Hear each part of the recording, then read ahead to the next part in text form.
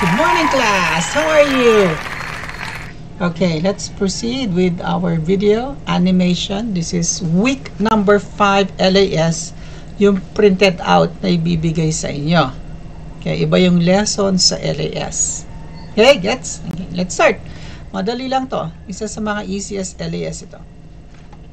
Now, ang topic daw ay perform mensuration and calculation. Meron dito sinasabing ROM and RAM.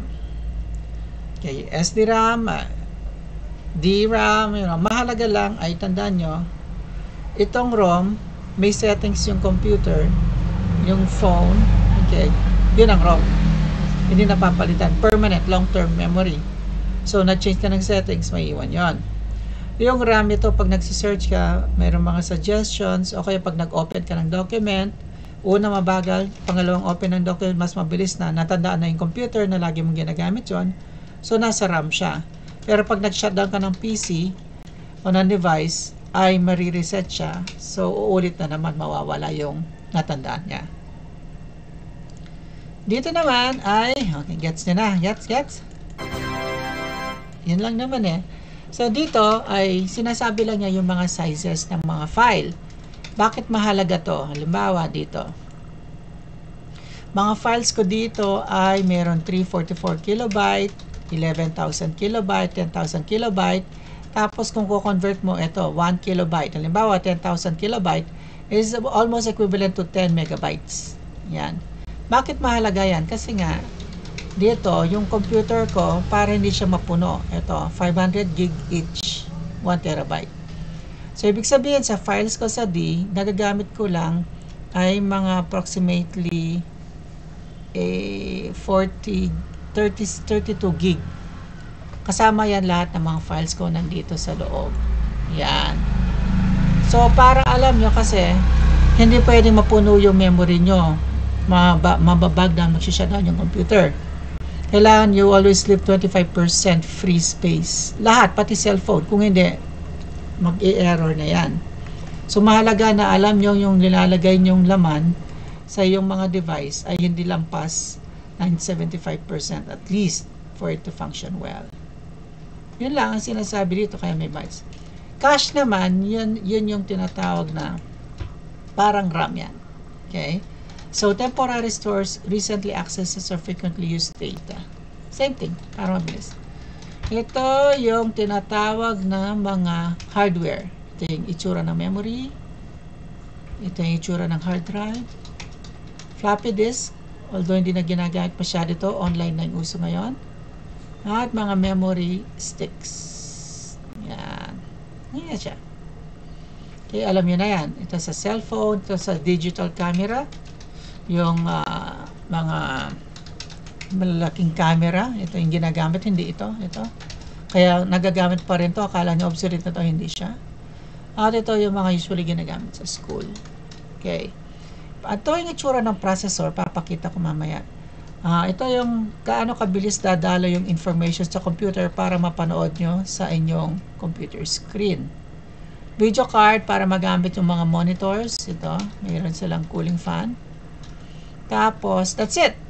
Lahat ng ito ay makikita nyo sagot dito sa taas. Demo natin, no? Tabi, Lucy, tabi. Tabi, Lucy, sandali. Pupunta tayo sa baba. Tabi. Lucy! Tabi. Okay.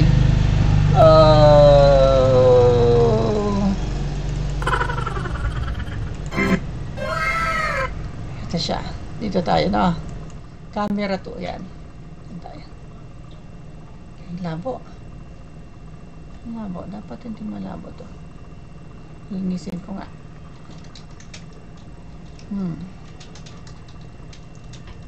Okay. So, eto tayo sa baba. Mayroon extra dito. Tabi mo na, Lucy. Tabi. Ito, babuksan ko to. Para lang makita niya. Ayan. Okay. Yan, parin siya. Yan, nasa loob na tayo ng brains ng atin Wait nga, i-reset mo. Yan. So, yan. Ito yung hard drives. Ito yung video card. Ito yung memory. Yan. Sa loob nitong fan na to, nakikita nyo yung processor. Mainit ito eh. Kaya kailangan nyo may fan. Okay. So, yan ang loob ng aking PC. 1 terabyte ito. Yan lang, simple.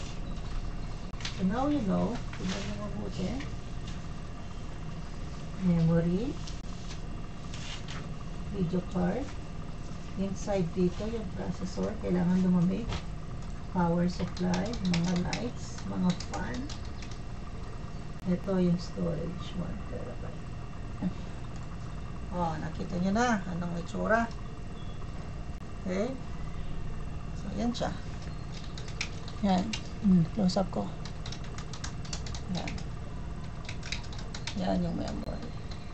Ito sa loob, hindi nyo makikita eh. Nakatakip ng fan yung processor. Ito, yan. Yan yung memory. Yan o. Yan o. Huh? At ito yung hard drive. Okay? Okay? So, yan siya.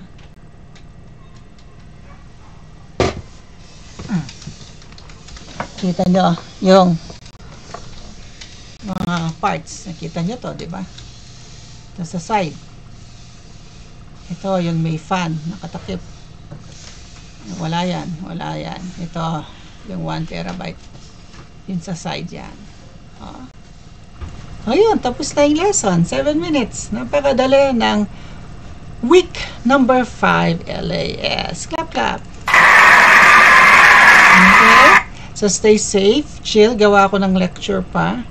Tuloy-tuloy para matapos na yung 1 quarter. At puro online na lang. Discussion, question and answer. Although magkaroon tayo ng online class next week. Right.